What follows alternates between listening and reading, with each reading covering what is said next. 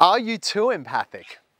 Is your empathy hurting rather than helping your relationships with men and people in general? I work with a lot of empaths doing this job, and in fact I'm a big one myself.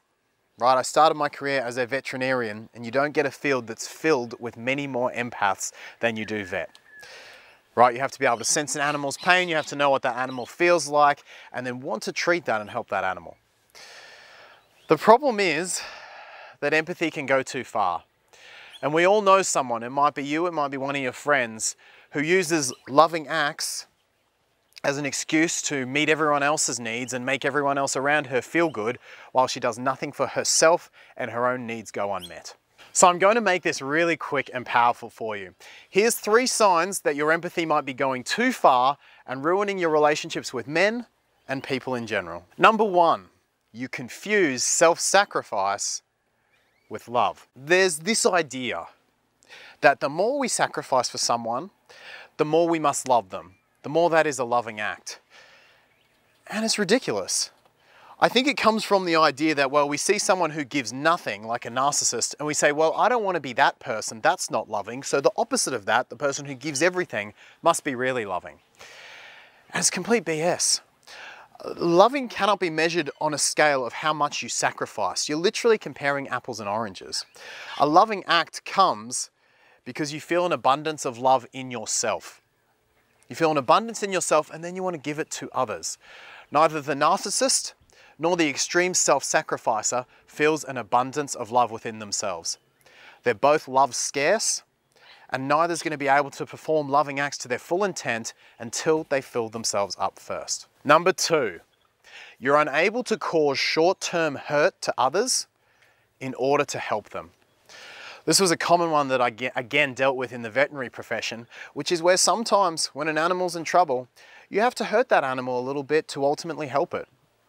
You might have to put a cannula in its arm, you might have to put in a stingy local anesthetic. It's one of the challenges, and you know what? I had to get over my empathy to be able to do my job and help that animal. A real life example from my own life was when I had a relationship end because, honestly, the sex wasn't there for me. And it would have been easy to lie to that person or to say something else or that I just wasn't feeling it. But it's my responsibility to that person I'm with to tell them the truth. I may have had to hurt her a little in the short term for her to hear that, and hopefully in the long term that helps her because it then gives her the feedback. In the end though, that's not up to me and I'm not responsible for that. What I have to do is be honest and authentic in my own life and do my best to help others in the long term with that.